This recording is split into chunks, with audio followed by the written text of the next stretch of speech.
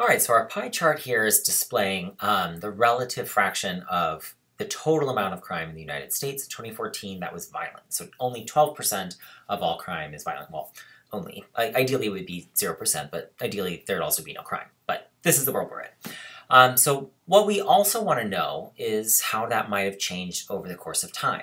So if we're thinking of our two main questions we're trying to address, how did crime increase or decrease over the course of time in the United States? And then did violent crime increase or decrease in the United States? This pie chart is telling us the fraction of crime in 2014 that's violent. It's not giving us a comparison over the course of time. So a pie chart is a good comparison for one variable, but what we actually want to assess is the relationship between two variables, year and crime. So what if I just use multiple pie charts? So I say, okay, I've got a pie chart for 2014, and let's compare that to a pie chart for another year. Crime was really high in 1990, so let me look at the pie chart for 1990 and 2014 and understand how well that communicates the potential change in the amount of violent crime. Well, there are several kind of complications with using pie charts for this kind of comparison. So whenever we've got one pie chart, it's going to be an effective illustration for the part to whole within that given circle. But when we're comparing two pie charts to one another, our eye and our mind is going to struggle to visually compare the relative sizes of pie slices from one pie to the next. And so when you're looking at the pie in 1990, we can maybe clearly see that this larceny theft slice is smaller in 1990 than it is in 2014. And then this particular slice here, maybe that's a little smaller. We can tell it's smaller because of the numbers, but if we didn't have the numbers, it would be harder to see. These slices are pretty similar, but given the visual distance between them, we'd have to look back and forth pretty closely to try to understand what the differences in the visual sizes of those slices might be. The other thing is that we're looking at two part-to-whole relationships within each given year, but that's not necessarily the comparison that we want to make. What we really want to know is how did the amount of violent crime, or maybe the violent crime rate, how is that changing over the course of time? And this is telling us the fraction of violent crime in a year, but we actually want to know, relative to all crime, but we actually want to know the violent crime rate, so the amount of crimes. So if there's a lot more crime in this year, even if the fraction of violent crime is smaller, the amount of violent crime might still be bigger than it was in 2014. And so we need to think a little bit harder about what is a part-to-whole comparison versus what is a comparison of amounts between different categories. So let's talk through a few of these examples to try to think through this part-to-whole relationship. So the first example here, we've got on the UC Davis campus, how many males are social science majors, how many females are social science majors. So is this a part-to-whole relationship? Yes. So what we've got here is the whole, which is social science majors, and then the parts would be males and females. And so we could represent this with a pie chart where the whole pie is social science majors, and then the slices of the pies are males and female students. What about number two? Is this a part-to-whole relationship? So how many males are in the College of Engineering, College of Letters and Sciences, College of Agriculture and Environmental Sciences, and the College of Biological Sciences? So is this part-to-whole? What would the whole be? Well, the whole in this case is males at UC Davis. So we could have a pie chart where the whole pie is representing male students at UC Davis, and then the parts, or the slices of that pie, are College of Engineering, College of Letters and Sciences, College of Agriculture and Environmental Sciences, College of Biological Sciences. So yes, this would be a part-to-whole relationship. Number three, how many children live in poverty in the USA in 2014? How many children in poverty live in the USA in 2015? Is this a part-to-whole relationship? No. So this is not, because what would the whole be in this case? Would the whole be all children, but would it be all children in which year? And so there's not a clear part to whole. What we were actually comparing is an amount. We're comparing an amount of, or a number of children in poverty in 2014 to a number of children in poverty in 2015. And so this would be like the similar setup where we would actually have to use two pie charts. If we were thinking about a part to whole, it could be all children, and then the parts are in poverty and not. But then we've got two different years that we're comparing also, 2014, 2015. So it'd be two pie charts. And so this isn't really a part to whole. The last one, of the psychology majors, or is that psychology or political science? PSC. Unclear. Of the PSC majors, what is the grade distribution in Division of Social Sciences 12Y? So this would be a part to whole again. So now we could think of a pie chart for this, where the whole pie is all of the PSC students in 12Y, and then the parts are the grades. So we'd have a slice for A's, a slice for B's, a slice for C's, and we wouldn't need any other slices because you're all working very hard and you're going to do very well in this class.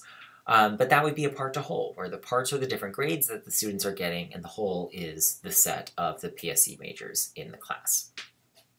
And so thinking through this, a pie chart isn't ideal for this comparison because we're not really thinking of part to whole as the key to our question, the fraction of all crime in a year that's violent.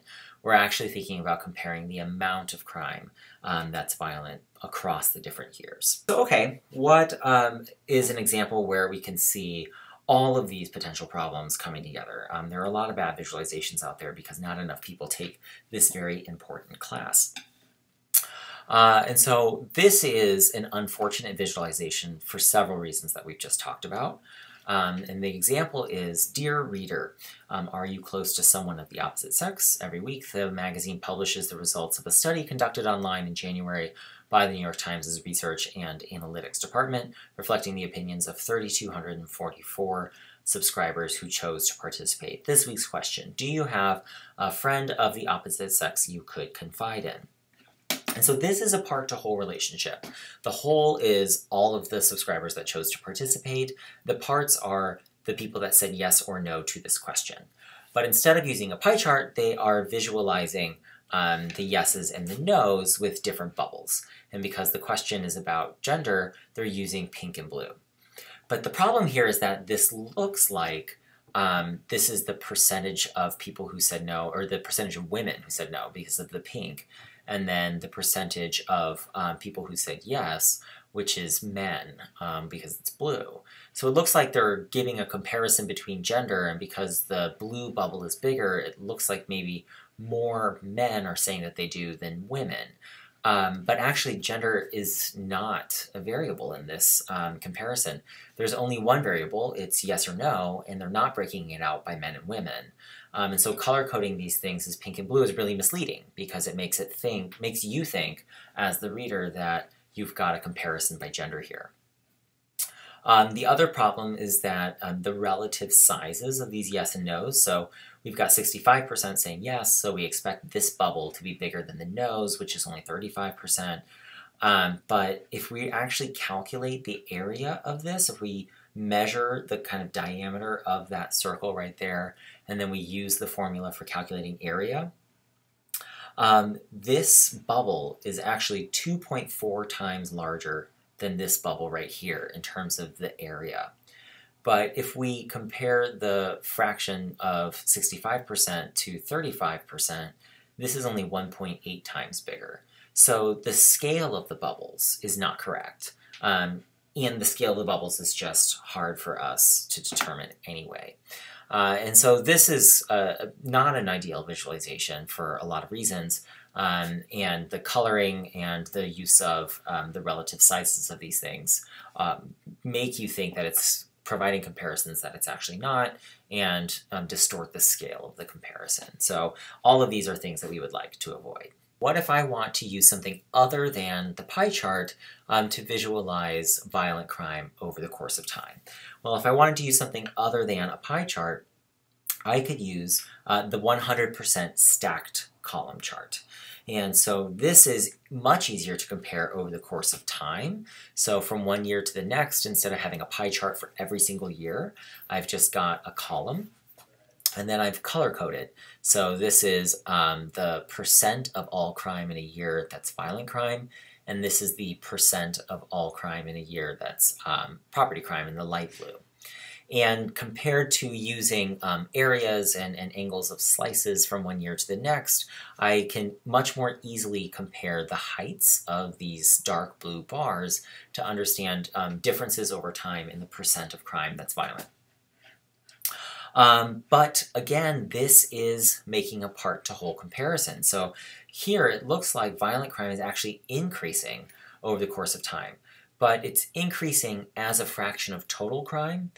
It's not necessarily increasing in terms of an actual amount of violent crime. So in 2014, violent crime as a percent of all crime was higher than in earlier years, but the total amount of crime in 2014 was lower than in earlier years. And so this visualization, this part to whole, is not conveying the story that I want to convey. So what do? I move away from a part to whole. I move away from the 100% stacked chart. And I just used a stacked column chart. And so now I'm just presenting where the height of the bar, this top up here, is the total amount of crime per 100,000 people. So I'm using rates, which adjust for population size, and I'm color coding. So the top of the dark blue bar is the violent crime rate in a given year, and then the top of this bar up here is the total amount of crime. So this is not the amount of property crimes in a year. This is total crime. So it's this height for property crime plus this height for violent crime. And by putting violent crime on the bottom, it's really easy for me to just look across and compare how did the amount of violent crime change over the course of time. And then looking at the very top of the chart, I can more easily see how did the amount of property and violent crime together, so total crime, change over the course of time. And so I'm moving away from part to whole, and now I'm conveying amounts, and I'm conveying the amounts for both total crime and violent crime. All right, so what else can I do? What other rules have we discussed in this lecture that might help me visualize this in a more impactful and clear way? One thing was that when we had those 3D charts, all of these gaps between the bars were really distracting. And so we changed that into a line chart. So what can I do here? If I did a line chart, it might be a little bit less clear because then I would have two lines, but it's not clear that it's a stacked thing. So this might look like the line for just property crime. This might look like the line for violent crime not being included in the total crime rate. And so what I could do is a stacked area chart. And so here I've just got the violent crime again, but you can imagine that we just kind of connected the tops of all of the different dark blue bars and filled them in. And then the same thing for the top part here. We connected the tops of all of the lines and filled them in. And so this total height up here is again communicating just the total crime rate in that given year. The total height down here is communicating just the total amount of violent crime rate in any given year, and then the color coding is helping us distinguish, okay, this is violent crime down at the bottom, this is property crime up here at the top. One last thing that we could do is just simplify and direct the viewer's attention to violent crime rates and ignore property crime. So the first question was, did crime overall increase or decrease over time? The second question was, did violent crime increase or decrease over the course of time? Then maybe I just don't need to include property crime, in which case I can eliminate this top area, and I can get a simple line chart going. So I take out that top area, I'm left with the bottom dark blue area, and then if there's only one area, why color code? So I can just take out all of that shading, replace it with a solid blue line, and without all of this extra crime rate for the property crimes up here, which is unnecessary information, I can zoom in more. So instead of having the scale go up to 6,000 per 100,000 people, I can have the scale be much smaller, and that allows me to much more clearly visualize what the scale of this trend is right here. So I can tell that this decreased, but it looks like kind of a shallow and maybe not a very kind of meaningful or dramatic decrease because the scale is so wide that we're kind of zoomed out from the violent crime at the bottom. And so when I am including just the violent crime rates, I can zoom in a lot more, and I can see the peak in the early 90s was up here at about 750 violent crimes per 100,000 people, and then there was a huge drop throughout the 1990s. And then we've had a continued drop since then.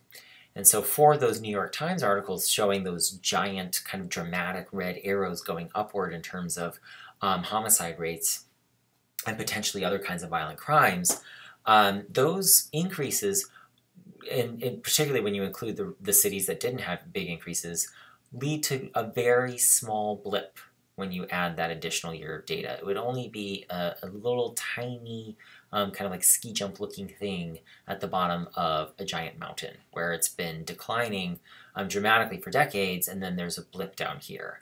And so this visualization helps give us that context for this decline. And so we see that crime has not increased over the course of time using a simple line chart for the total crime rate. And we see that the violent crime rate did not increase over time, again, using a simple line chart that's just plotting the violent crime rate against time. And those two simple visualizations address these two questions very clearly. They're not cluttered, they're not filled with distracting colors, they don't include extraneous information, so our viewers' attention is directed to the comparisons that we want to convey, which is this increase and decrease in crime over the course of time, and that's it.